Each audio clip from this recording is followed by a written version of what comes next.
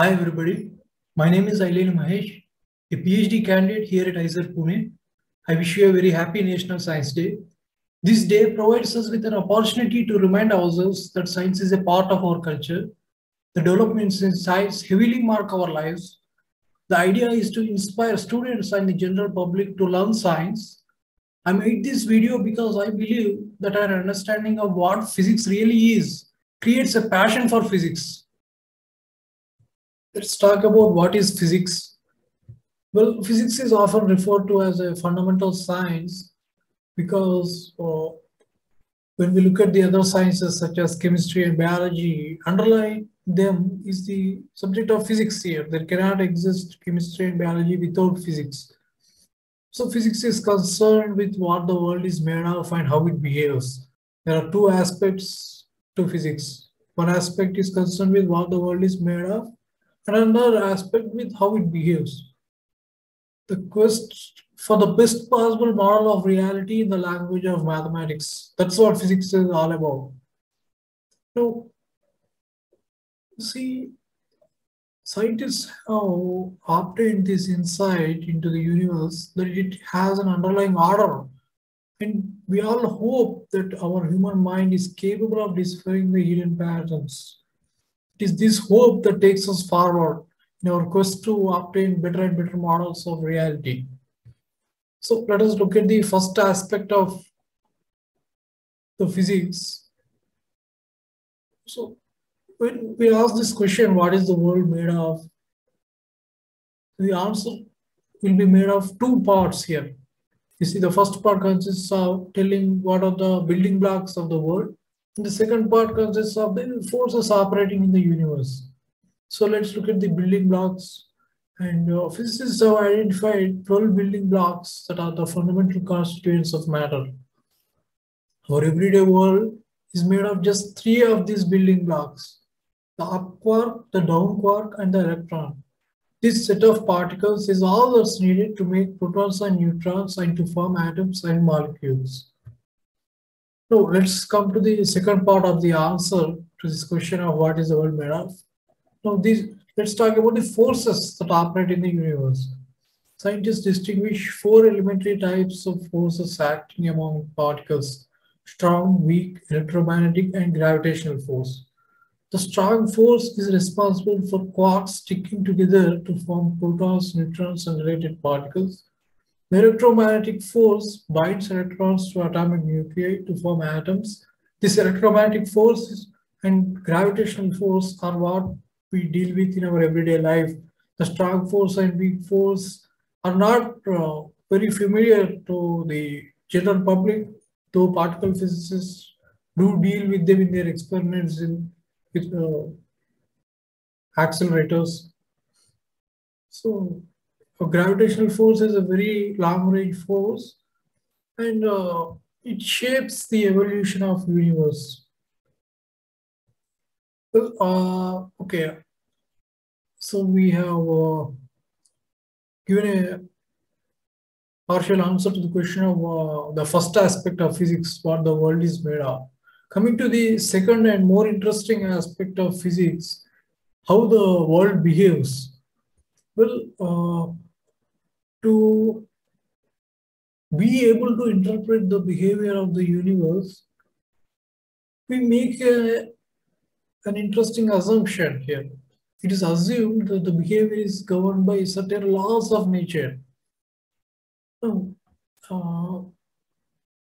you must note here that suppose there do not exist any laws of nature, then as an implication, the subject of physics itself would not exist. So let us just assume that there are certain laws of nature which govern the behavior of the universe and see where it takes us. So it's a constant source of joy that there exist laws of nature, because that laws of nature exist means that we are able to comprehend the behavior of the universe, and that we are able to comprehend the universe certainly brings us joy. The patterns underlying the phenomena of nature, which are not immediately apparent, are referred to as laws of nature. This statement gives a vague definition of what a law of nature is. And what does it do for us? Law of nature not only allows us to interpret the behavior, but also allows us to make certain predictions. Law of nature is a generalization that goes beyond our limited observations. That is, it allows us to make predictions. And what form do these laws take? How does a law of nature look? You see, just consider any example that you might know, be it Newton's second law, or the Maxwell's laws of electromagnetism, or Newton's law of gravitation, or be it the Schrodinger's equation.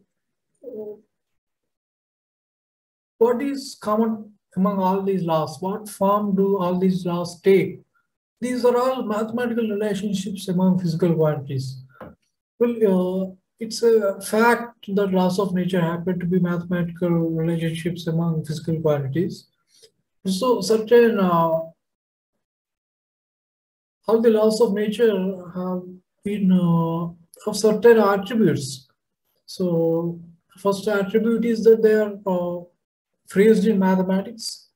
Well, if we do not have access to mathematical knowledge, we cannot express the laws of nature. Mathematics is an essential prerequisite to be able to express laws of nature. Now, these laws of nature, they can be either exact or approximate, but they must have been observed to hold without exception, if not universally, then at least under a stipulated set of conditions. Well, let me give an example here. Newton's laws are approximately valid under a limited set of conditions, in the set of conditions where the speed of the particles involved is less compared to the speed of light. But within this stipulated set of conditions of the speed being very much less than light, these Newton's laws do hold without exception. As soon as we go beyond the condition, as soon as we remove the constraint of the speed being very less, then Newton's laws are no longer valid. Then we go for the special relativity. However, Newton's principles can be considered as laws of nature because they do hold universally as long as we stipulate certain set of conditions here. And laws of nature, they cannot be proved. See, these are laws of nature are not mathematical theorems.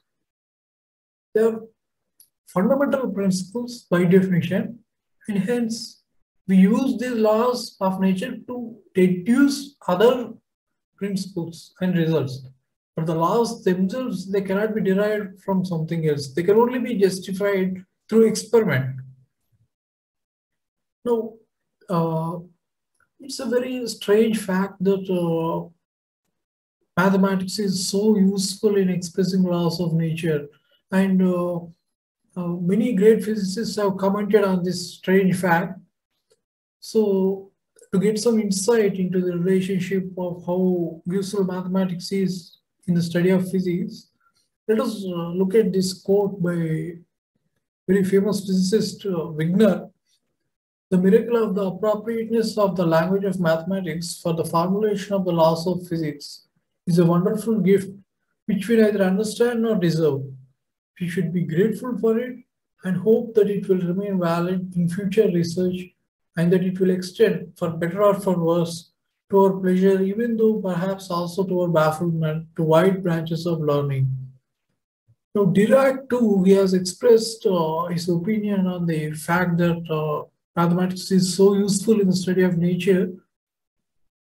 It seems to be one of the fundamental features of nature that fundamental physical laws are described in terms of a mathematical theory of great beauty and power, needing quite a high standard of mathematics for one to understand it. You may wonder, why is nature constructed along these lines? One can only answer that our present knowledge seems to show that nature is so constructed. We simply have to accept it.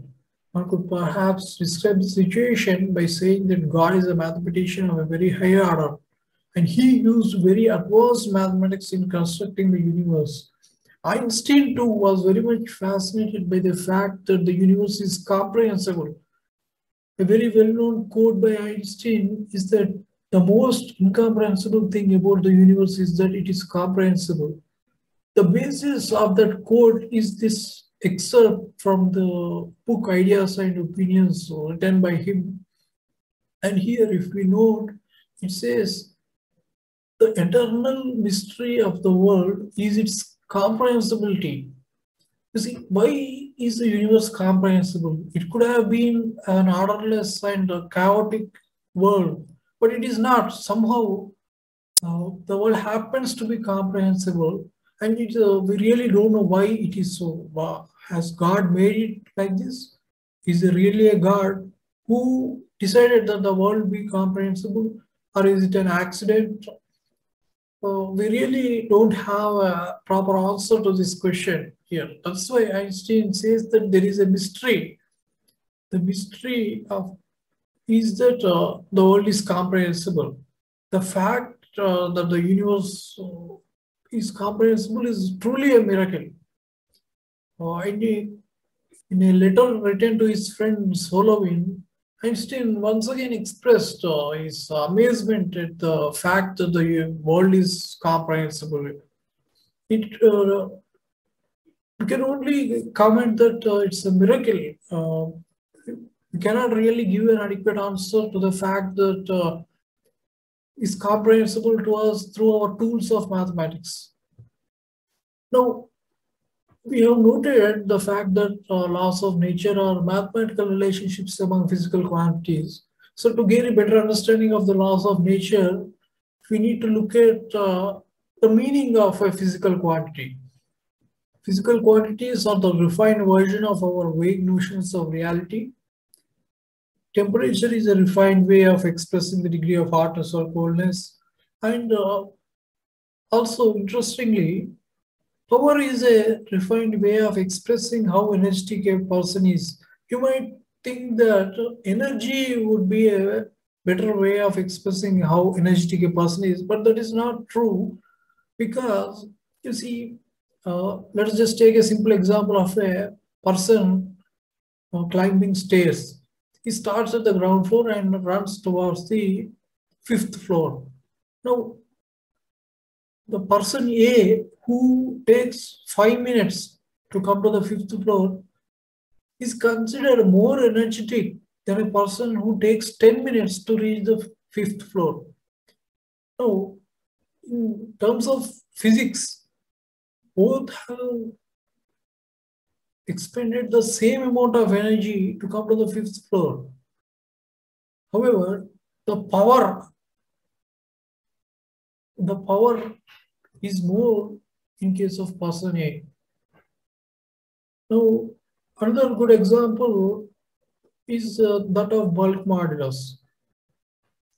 So, what bulk modulus allows us to do is it allows us to express how difficult it is to compress a body.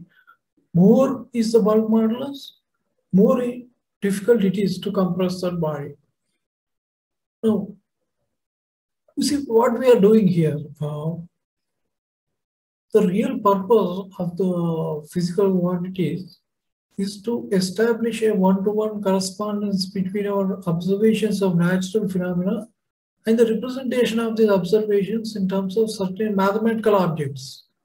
There are several ways in which the correspondence of the objects in the mathematical representation and the observations can be presented.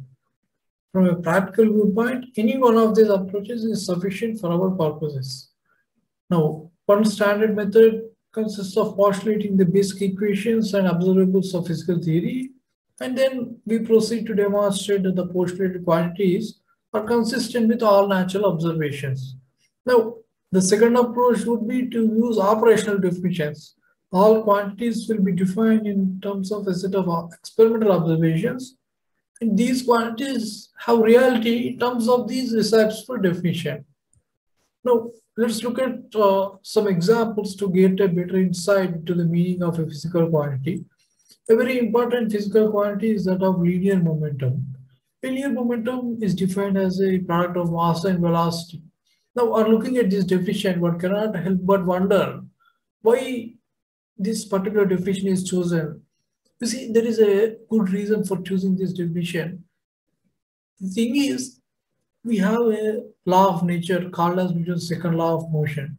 And it turns out to be able to express this law of nature, we need something called as linear momentum. This physical quantity, this term P equals mv is required here to be able to write Newton's second law, and that is its significance. You see, to give you an example, consider Gauss law. To be able to write Gauss law, we first need to define a physical quantity known as electric flux. The reason we define something called as electric flux is to be able to write Gauss law. And similarly, the reason we define linear momentum is to be able to write Newton's law. Now, another way of looking at the significance of the concept of linear momentum is that it is a conservation. A conservation law is considered to be a very powerful tool in physics, and we have a few conserved quantities in physics, and linear momentum is one of them. We cannot lose our sight on conserved quantities. We always keep our eyes open for quantities which are conserved, and linear momentum happens to be one of those conserved quantities. And that's why it is a very significant quantity. It is significant. P equals mv, this particular quantity of linear momentum is very important to us because it is a conserved quantity. Just like energy, the concept of energy is also very important because it's a conserved quantity. And why is kinetic energy defined as mv square by 2 and not as m square v square by 2 or mv cube by 2 or mv cube? That is because we are interested in arriving at a conservation law. If there were no conservation law, there wouldn't have been the concept of energy in physics. So this particular definition as mv squared by 2 allows us to arrive at a conservation law. That is the reason behind defining kinetic energy as mv squared by 2. Defining kinetic energy as mv square also works. You can, this particular division with 2 is simply a convention which makes it convenient to define work in a simpler way. See, when we look at the work and kinetic energy theorem, the work done equals kinetic energy. So if we define kinetic energy as mv square instead of as mv square by 2, then the definition of work would be twice of the dot product of force and displacement.